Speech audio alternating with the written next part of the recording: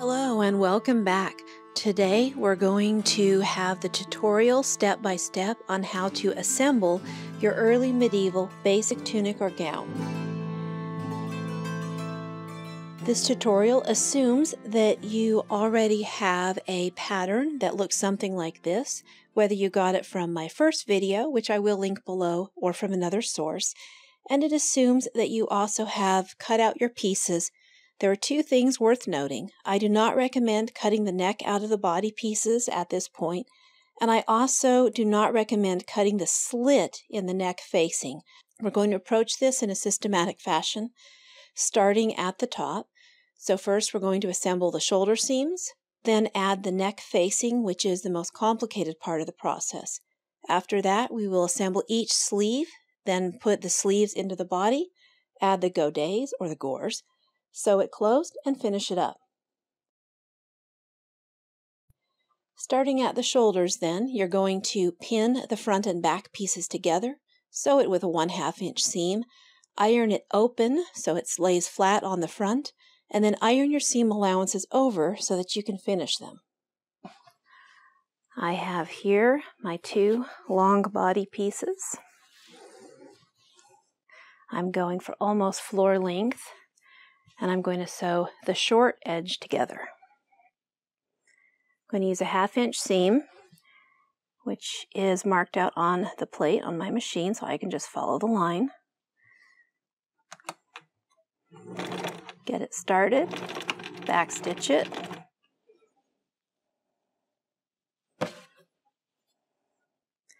Line up the edges because I didn't pin it very much.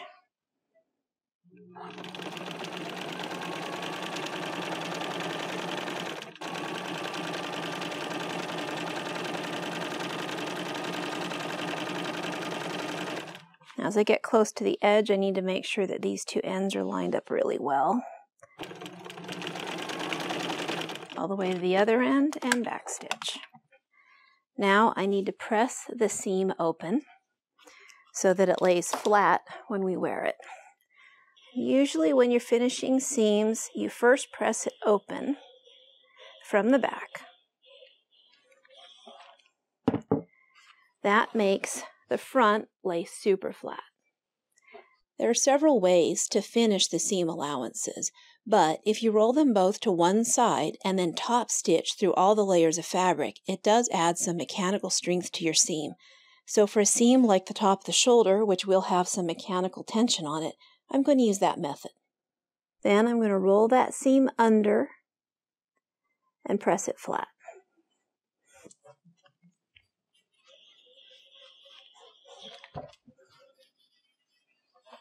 That is now a seam allowance that needs to be stitched down.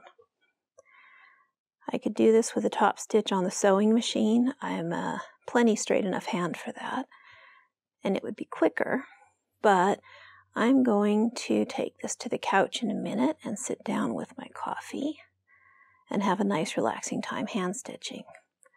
Instead, I'm just going to show you how to start this with a whip stitch. Tied a knot.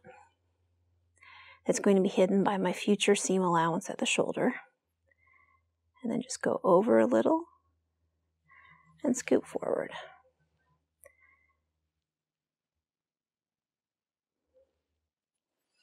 I like whip stitch for these fine, fluffy sorts of hems. So whip stitch is super fast. And every now and then I'm going to tie an extra knot for security by just running it back through the seam allowance and through itself. Move my grip down an inch. All this is doing is making it so that that seam cannot come unrolled when I wash this, and that those raw edges will never be exposed to fraying or unraveling. And here it is on the front. Okay, I'm off to the couch. Adding the neck facing is one of the most difficult parts of the process. You're going to start out by laying your garment out in front of you with the wrong side facing up. Add the wrong side of the neck facing up on top of it. get everything lined up beautifully, and then sew all the way around the neck and around the center front slit, which at this point is just marked with a pen or chalk.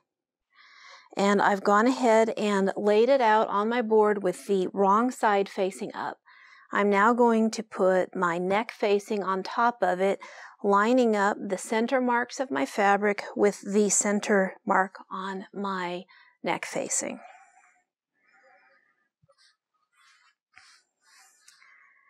And most of our neck is actually to the front of midline, and so I want to arrange that as well.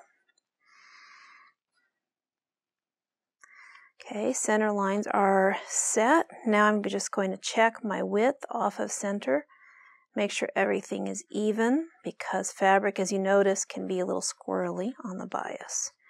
Okay.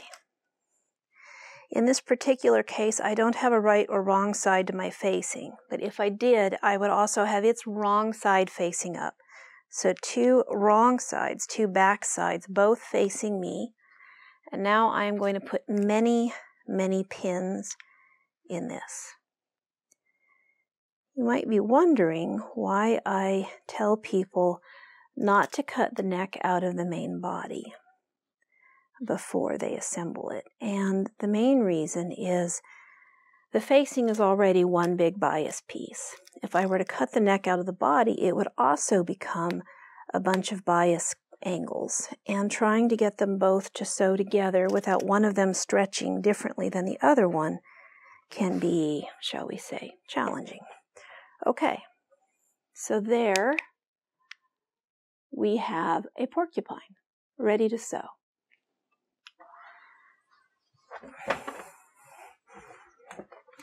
And I'm only going to sew the center. I just pinned the outer edge so that the whole thing can't shift. Again, start sewing. First few stitches, back stitch.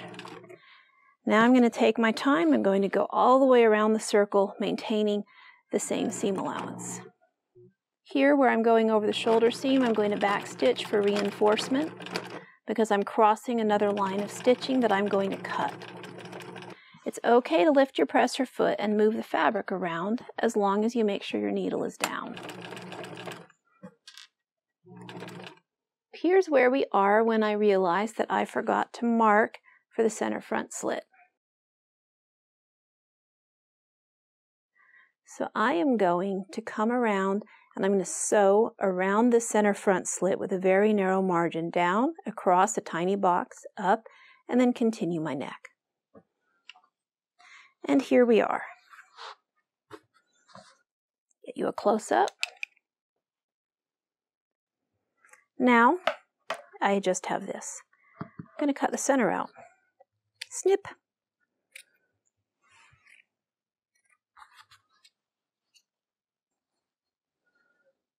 And that is scrap into the trash can.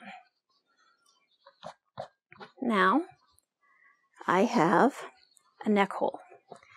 I need to cut the slit, and again, be extremely careful to cut exactly on your mark, not left, not right, right down the center of the box that you sewed. And do not cut all the way to the end. Stop a little bit short, maybe 1/8 of an inch. So you'll have 1/8 inch borders all around. And then take a look at it. You'll probably need to make little tiny diagonal cuts. Again, not all the way to the corner. You need to leave some threads behind for structure. But tiny little diagonal cuts to release the pressure so that when you stretch this out, it can do what you need it to do. Okay, there we are. You can see how it will give. After you've sewn your neck facing all the way around and cut it out and cut the slit, you're going to take tiny little snips all the way around, called clipping the curves.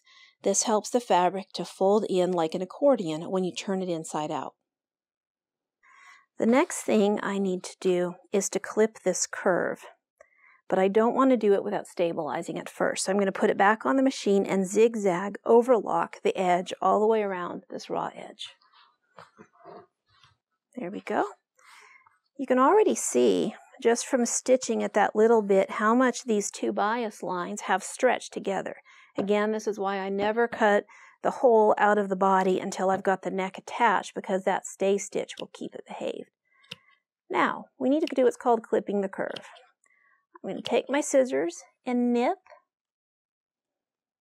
not all the way to my sewing line, but nip partway to it, leaving at least 5 or 6 good sturdy threads behind. You can see the edges where the curve has been clipped. All right, time for magic. That neck facing is going to be rolled to the outside of the garment, and all of a sudden you will have a finished right side out neck on top of a finished right side out body. You want to do a little bit of stitching around the outer edge to finalize it, and then this step is complete. We're going to take this and start rolling it to the outside of the garment, which is its permanent home. I'm going to pin as I go, just a few times to help keep it in place so I can get the iron on it. Now the magic. Flip this so that the outside is facing me.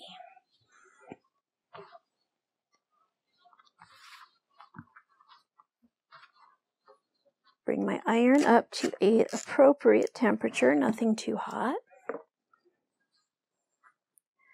because it'll take a little bit of ironing to work the puckers out of this bottom corner where we turned such a sharp angle, and the iron will help. Okay, there's the finished neck, turn to the outside.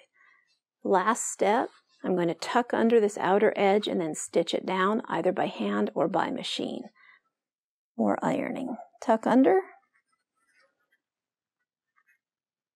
lay flat, pin. Tuck under, lay flat, pin.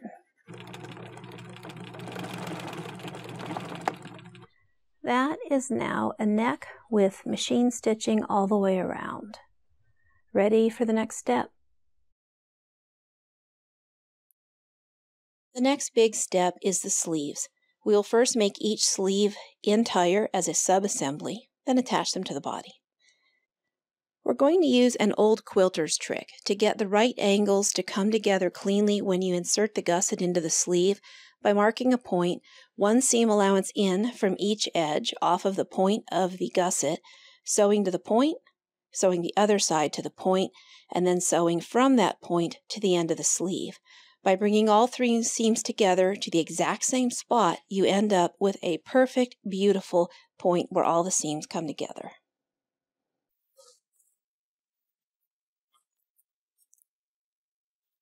Sleeves, gussets. This is where you might find a marking pencil handy. I'm going to use a pen. I'm working on the back side, so I don't care if it can't wash out. And I'm going to mark 1/2 inch in, 1/2 inch over, and that dot is what I'm going to sew to.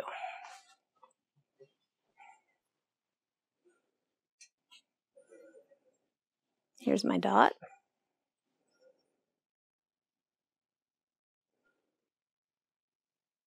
My dot. Now I'm going to sew to my dot.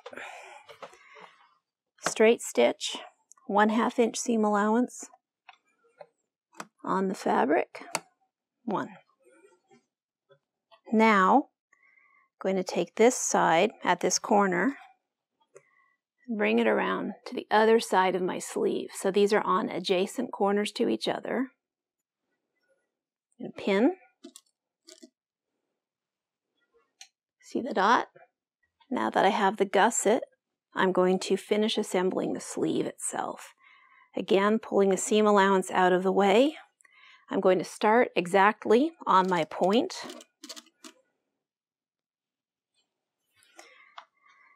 And I'm going to sew to the end of the sleeve. Again, there's my point. Slide this under, Get the seam allowance out of the way. Start exactly on the point, as close to it as I can get. Stitch, back stitch, and sew. And there, with all of the wrong sides on the same side as each other, I have one sleeve. I am not going to do most of the ironing and finishing yet because this is going to change a little bit in fitting. What I am going to do is just the gusset. I have a pressing ham, also known as a kitchen towel, rolled in a tube if you don't have one of these little guys. Same trick as always. Press the seam open and then press the seam to one side. Press it down. 1.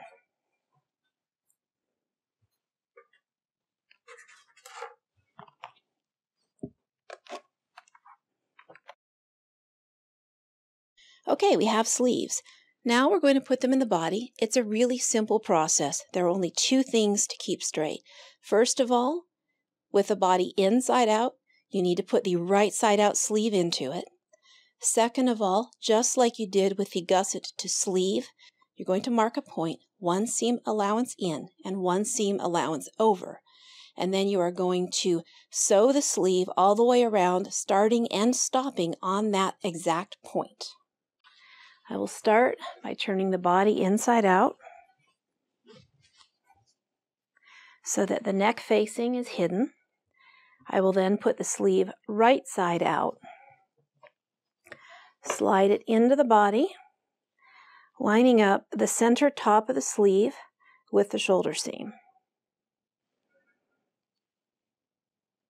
Gently bring it down the side and pin a few more times.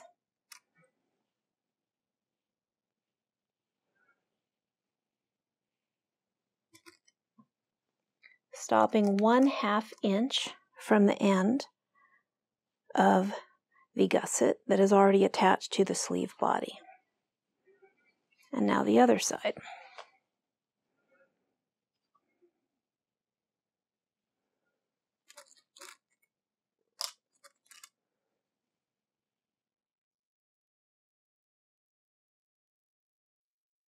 Okay, now I have a sleeve and a body, and I'm going to sew it. When I get near the end, I'm going to look for my starting point and sew as close as I can to it without actually touching the earlier stitching.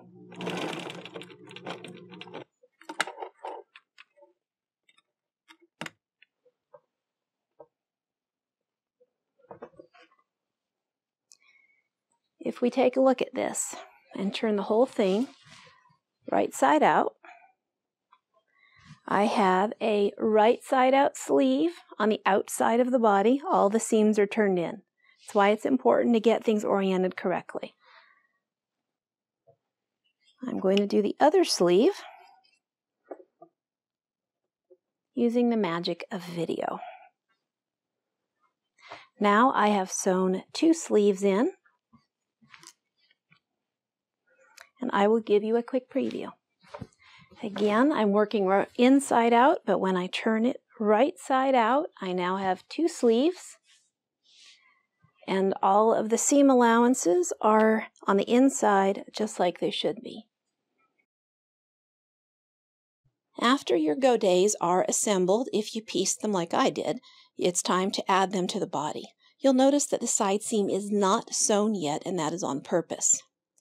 Just like everything else, you're going to mark a point, 1 seam allowance in and 1 seam allowance over on your godet. Sew up one side, sew up the other side. Then, sew the side seam. I have 2 large godets. One that I cut as a single piece, and one that needs to be assembled.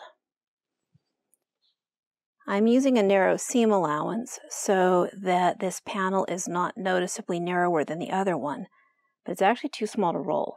So I'm going to have to take the seam allowance and overstitch it instead.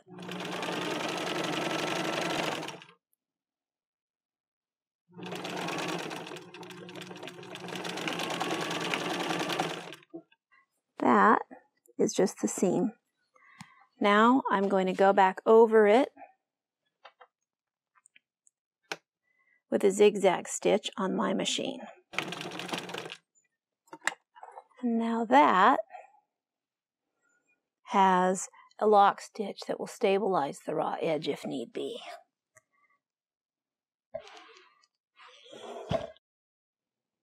And we're back. I have one body with the sleeves assembled and 2 godets, one of which I had to pre-assemble before I could do this step.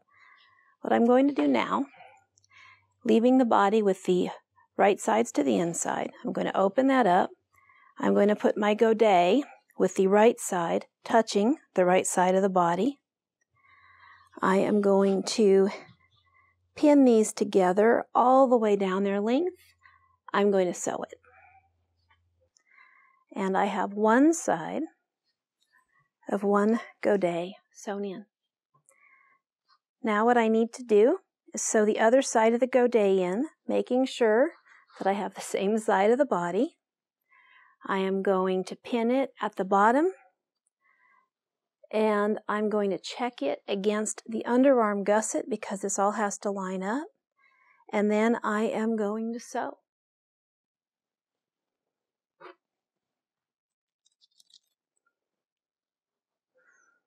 I'm going to sew this in 2 parts. First, the godet itself to the point, and then I'm going to take my needle out, move all the fabric around, and sew the side seam from the point of the gusset to the point of the godet, and that will finish a whole side.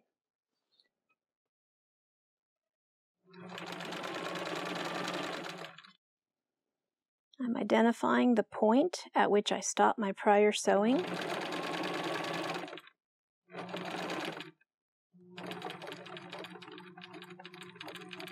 I'm joining the point and backstitching. Pull it off, move that point out of the way, bring it back around, and start the next stitch right on top of that point. Now, identifying my point at the gusset, aiming for it as closely as I can.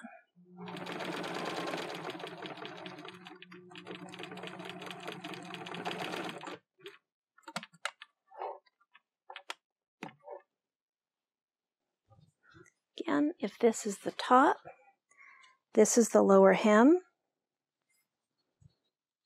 There is the back side of the godet sewn in. And here is the front side.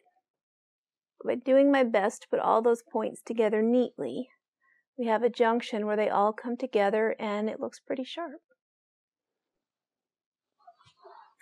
Now, with the magic video, we'll do the other one. Okay, with that, I have all of the pieces assembled, and I'm going to turn it right side out so you can get a quick preview of the finished piece. And here we have a gown. Congratulations, you now have a rough garment, and it's time to do the fitting and the finishing work. Always do fitting with the garment inside out. It makes it a lot easier to pin and adjust any of the seams that you need to adjust. And start at the top and work your way down. With this pattern, there are 2 places where you can tighten the fit, mostly in the lower part of the sleeve and in the waist, so feel free to do that if you want to. So here's where we are so far. We're going to do fitting from the top down. First, I'm going to look at the neck. I'm going to look at the sleeves. I've already tightened them up. And I'm going to check my length once I take the hem out and make sure I'm pleased with that. Then I'm going to look at the waist. There's a lot of room in this waist, and I'd like to take some out. I've pinned it as a temporary. There are 2 things that are going to restrict me. One, the sheer number of seams. If you take too much out, it makes the seams look bulky and weird. Number two, the bigger one, I still have to be able to pull this off over my head, and the waist has to go over my bust and my shoulders to get it off. So I'm going to try to wiggle out of this with the pins where they are, and if I like it, I'm going to sew it and come back for the next stage. If you took the short-sleeved option, this is going to be the time to square up the lower edge so that it lays parallel to the ground when your arm is down at your side. Okay, so I've taken about 4 inches out of the waist. It isn't much. You get the rest of it just by belting these in, and you have to belt it in to finish checking the rest of it. First of all, do I have enough fullness to walk? Yes, I feel like I have as much as I need for a long gown. When you check the fullness, you might find that you want to add a little bit more to the lower hem. It's easy to add more to any existing seams, and difficult, but not impossible, to add one by cutting straight into the center panel. If you want to do that, watch some tutorials on how to do a perfect inset godet. And then second of all, I need to look at the hem and see how wavy it is and what I need to do to straighten it up. It can be a little bit tough to do by yourself. It takes a full-length mirror, a ruler, some pins, and patience. So to mark the lower hem, the best thing to do is to belt your garment, put it on, and then using either a friend with chalk or yourself and a whole bunch of pins, mark the lower edge where you're going to cut the garment at the same height above the floor all the way around. I tell you to use pins if you're doing this by yourself, because you're probably going to make a mistake, and pins are easier to move than chalk is to erase. Okay, I'm back after trimming the lower hem to length. Here we are without a belt, and I show you this to illustrate why you really have to wear a belt to do the final fitting. It changes the bottom length a lot and how it's going to ride with the belt. You're now in the final steps of finishing and hemming. You need to finish any remaining seams on the inside so that they cannot unravel in the wash, whatever that takes. You can see the nice finishing details all around the inside of the seams and how I brought the points together at the end of the godet. Finally, once you have all your seams finished, it's time to finish the hems. I've allowed a 1-inch hem on the sleeves. This means that you fold up 1/2 an inch, iron it down, fold it up again, iron it down, and then stitch that edge in place, either by hand or by machine. It's the same idea for the lower hem. I've allowed 2 inches for this if you want to use it to get a heavier hem that swings a little bit better. The one thing to know about the lower hem is that this is a curved edge. It's bigger on the outside than it is on the inside, so as you fold that hem in, you're going to have to make little tiny tucks hidden inside the allowance and sew those down in order to make it fit correctly. When you're doing a hem that's been marked to be the same distance above the ground all the way around, you always mark the final distance that you want to remove from the hem, in this case 1 inch, and then fold it up and iron that flat. After that, you fold under the top 1/4 inch or so, and then iron that flat. You'll find that the curve edge bends better if you use a narrower margin for the top edge. You can see here that I am using a ruler, a seam gauge, and chalk to mark it, but if you have a hem gauge, it's even easier because you can simply fold up your curved hem to the curved 1-inch line and iron right on top of the hem gauge. After that, it's the same idea. Fold down the top 1/4 inch and proceed. Take your time working all the way around the garment until you finish and get to the other side. Then you're going to want to go all the way around that lower edge and pin the hem in place. Use a lot of pins on the curves because they are going to help you tuck in and fold up that extra volume from the curve into a nice even tuck. Sew the curve in place by hand or by machine. I used a hand whip stitch for my example. Finally, you need to add a way to close the keyhole neckline. There are a lot of choices for this, and the decision is mostly aesthetic, or it can be based on what you have on hand. You can always put on string ties now and cut them off later after you buy a nice pin, or you can go fancy with lacing or buttons and spend your time finishing this last detail. Whatever you choose, this is the end of our process. You should now have your nakedness covered. You have a garment and you are ready to go to a medieval event and have fun. I wish you the best of luck, and I hope you have a great time doing it. Huzzah!